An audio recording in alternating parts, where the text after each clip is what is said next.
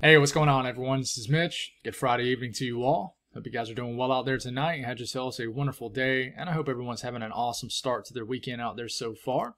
Here to bring some updated information on the tropics tonight. We have the potential for a tropical system to get going sometime later this weekend, potentially early next work week. So we're going to speak on that. That's all we're going to speak on is the Gulf of Mexico area of interest. We're not going to talk about the hurricanes and the tropical storms out there in the Atlantic. No use in doing that. Not going to spend any time on that. So this will take all of our focus. This isn't going to be a 30-40 minute video or anything like that. We're going to go over all model guidance that we have from today into this evening. We'll talk about what's going on right now. We'll speak on what the National Hurricane Center is saying, and we'll also talk about maybe the higher end scenarios of this potential tropical system and the lower end scenarios. I don't just want to come on here and freak everybody out and say, hey, there's a hurricane heading towards Florida. But I will say, as far as states are going to be impacted, if you're tuning in from like Georgia, South Carolina, North Carolina, please do not freak out about this. I'm going to tell you why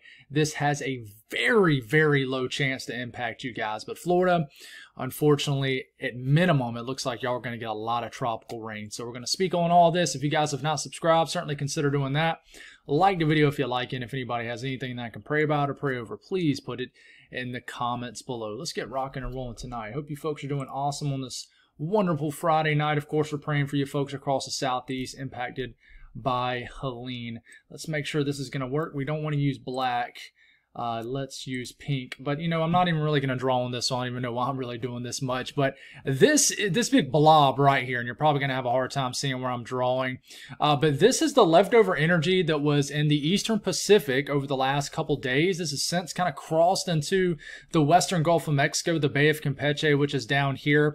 And really what we're working with here is just a big blob of convection, shower and storm activity, tropical energy, nothing well put together. I don't expect this to become a tropical storm or anything like that over the next really 48 hours. Very low chance for development over the next 48 hours this weekend. I really think if this is going to really turn into an organized tropical system, it's probably going to be as we get into next work week. But this is it. This is kind of the beginnings of some chatter that's starting to get a little bit louder out there in the weather community and just across the Southeast about the potential for another tropical system. So just a bunch of unorganized shower and storm activity right now. Nothing put together, but we're watching it, okay? Just wanted to show you kind of the origins of it, the beginnings of it. This is the Gulf of Mexico. Of course, it's the Gulf coastline up here, and this is Florida right here, which is really going to be the state we're going to be talking about the most while breaking down this potential tropical system. So let's start this off by talking about the Euro. The Euro is typically a very conservative model. It typically does not show the aggressive scenarios, but it has been quite aggressive over the last day or so. So what we're going to do here is we're really just going to zoom in on the Southeast. And I want you to keep your eyes down here at the bottom of your screen. You see there's a lot of green in the Gulf of Mexico, Florida, Georgia, South Carolina. So let's keep this in motion. So we're going to start this off Sunday morning. Not a whole lot going on. You're going to see an L creeping up on your screen here. As we're getting into Monday morning, you can see it. There's a 997 millibar already tropical storm. By the way, the next name is Milton. If this turns into something, it will most likely take that name, which is Milton, the M name. As we are moving into Sunday morning, here it comes, starting to show up better on your screen. This is Tuesday morning, October the 8th. This is already a 987 millibar high-end tropical storm cruising across the southern sections of the Gulf of Mexico. And here it comes, heading right towards Florida. And we take it all the way into Wednesday morning. We have, a strong tropical storm, low-end Category 1 hurricane heading right towards the west coast of Florida. How big will this system be? Is it comparable to Helene or some of these smaller tropical systems? We're not quite sure. But I can talk a little bit about the structure of this system as we continue to move forward throughout the video and what I think it's going to be and how I think it will deal with a lot more dry air compared to what Helene dealt with, which was hardly no dry air. So this goes on Wednesday morning into Wednesday afternoon, makes landfall just south of Tampa, the Clearwater area, then of course cruises over the peninsula of Florida Wednesday, and then gets back off the coast of the Southeast, proceeds to strengthen, and one would argue this kind of re-strengthens into a hurricane, and then this heads on out to sea. As you can tell, this doesn't really bring any impacts to Georgia, South Carolina. Is there a chance this could creep a little bit further north? Absolutely, but I'm going to talk about why I do not think that's going to be the case. And if you're tuning in from North Carolina, South Carolina, Georgia, really, of course, just reeling after what just happened, I really don't think you have to be concerned about this. Of course, I know people are going to say, you never know, Mitch, but I really don't think you have to be concerned about this. This really could potentially just be a Florida thing.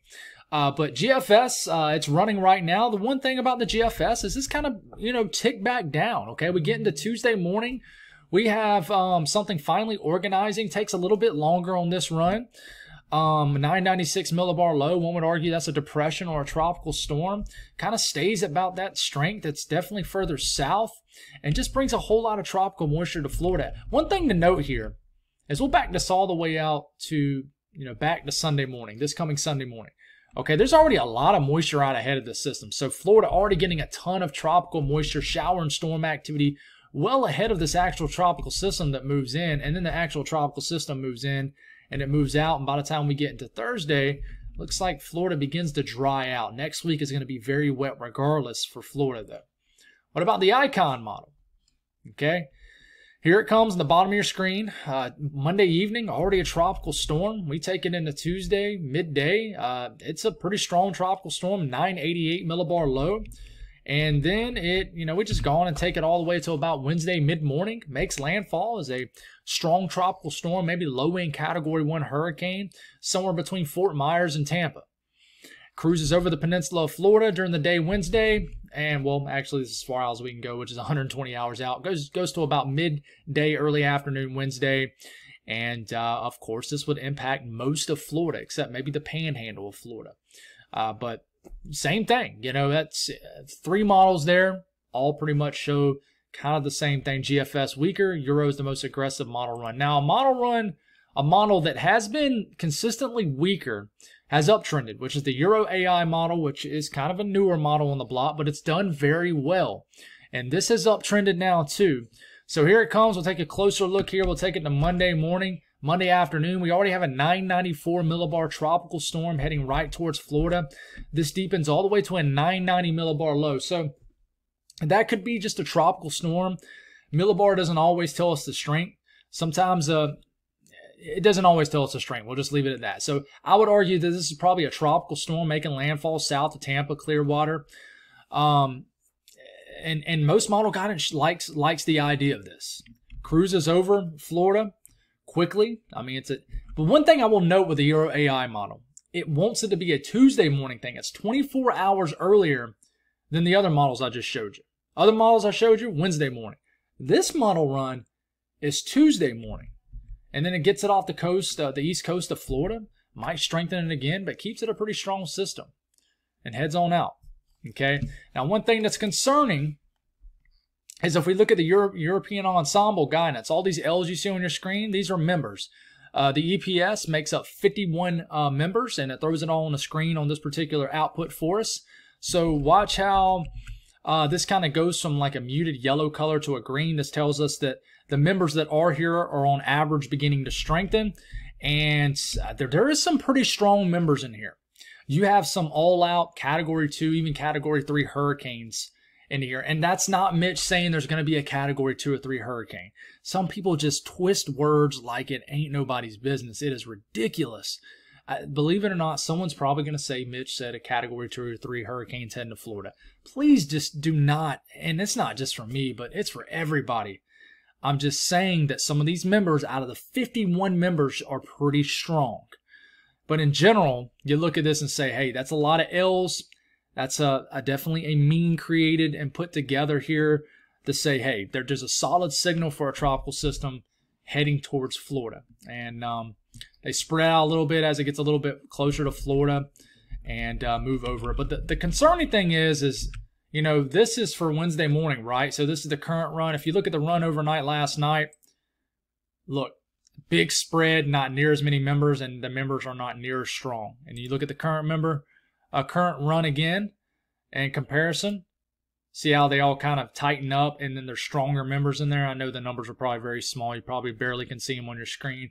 But you got some 980s, 970s, heck, even some 940s in there, millibar low. So that'd be a stronger hurricane, no doubt. But you notice none of these members get into Georgia, get into Alabama, get up to South Carolina. None of them. And I'm going to talk about why there's high confidence this will stay a Florida thing. But talking about the environmental conditions that would support maybe strengthening, in my opinion, I don't think this has, don't want to speak too soon, but I really don't think this has a high-end ceiling. And I'm going to speak on why here in a second. But sea surface temperature certainly warm. This is in Celsius, 29, 30 degrees Celsius, mid-80s in Fahrenheit. Okay, so the Gulf of Mexico is still very warm, supports tropical development. And then you look at the upper wind pattern. These are winds at about, 35, almost 40,000 feet up in the air. Okay, we talk about this a lot, right, when we're breaking out a tropical system.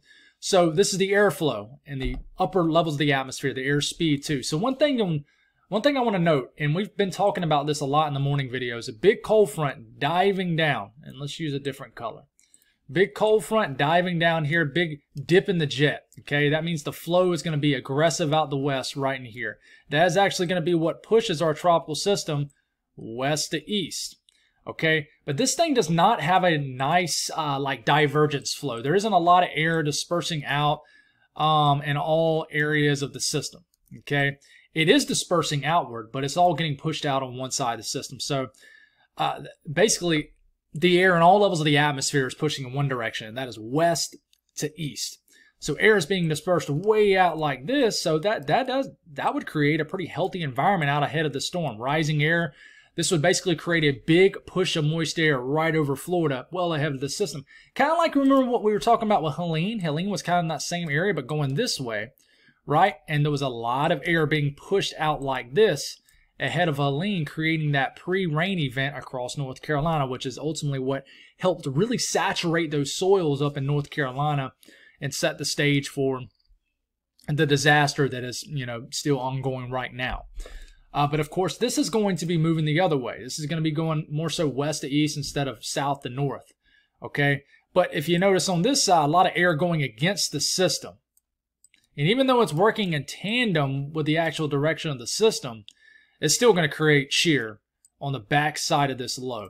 This is going to allow for a lot of dry air that's going to be way up here to kind of get wrapped into the circulation of this system as it kind of cuts down on a certain side of what will likely be Milton if this develops.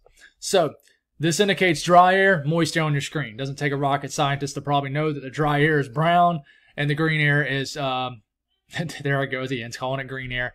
The green on your screen is moist air. So we look at the Euro and check out what happens, all right? So this is developing down here.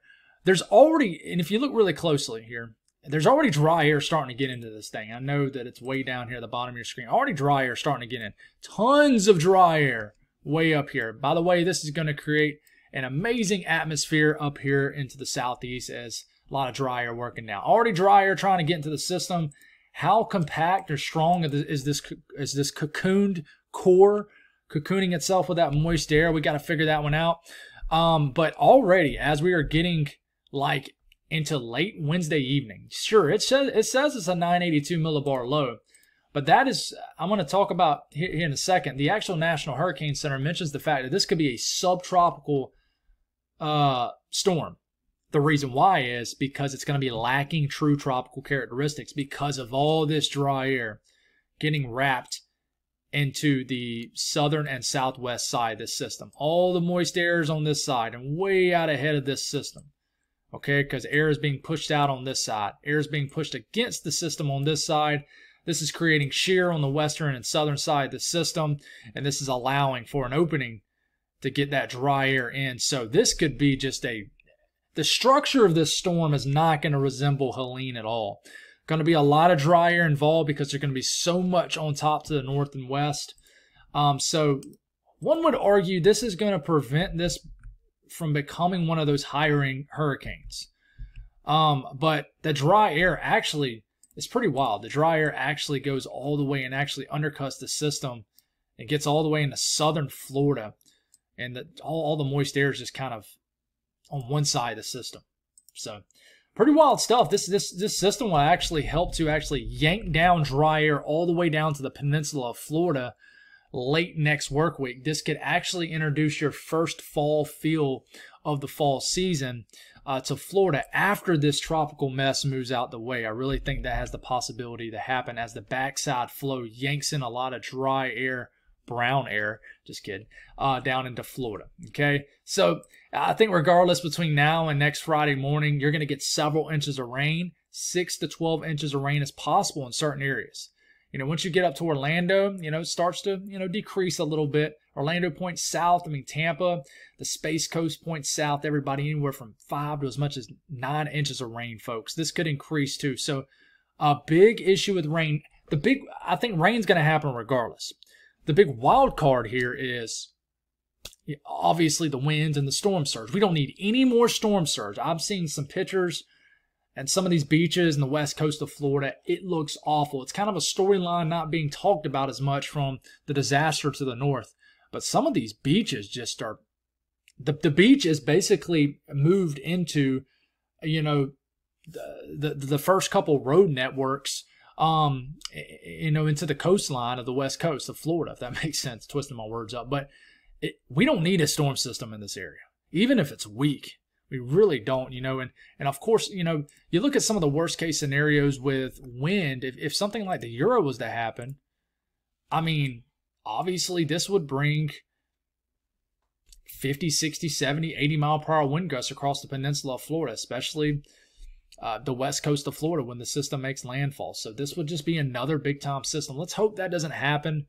Of course, you got the GFS, which is, you know, a better case scenario. Folks, this only brings some gusty 30, 35 mile per hour wind gusts. So I don't just want to show you the worst case scenario. I want to show you the better case scenario also.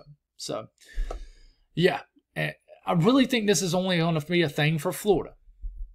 I know I've said that multiple times, and I certainly will eat the crow if I'm wrong. But I really think it's just going to be a Florida thing. So right now, let's see if we have another update.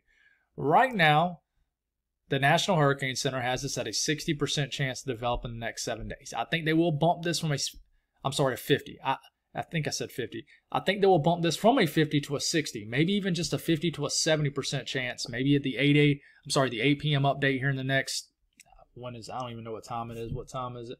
So here in the next hour and some change, they could bump this up from a 50 to a 60 or a 50 to a 70. If it goes to a 70, this will show up in red. It will be a high risk of development. But it doesn't change anything I just showed you in the video. So we just got to continue to watch this stuff. I'm pretty confident we're going to get a named storm out of this. It's just, is it going to be a hurricane? Let's hope it is not a hurricane. So that's all I got, guys. Thank y'all for tuning in. God bless all y'all. And yeah, talk to you in the morning.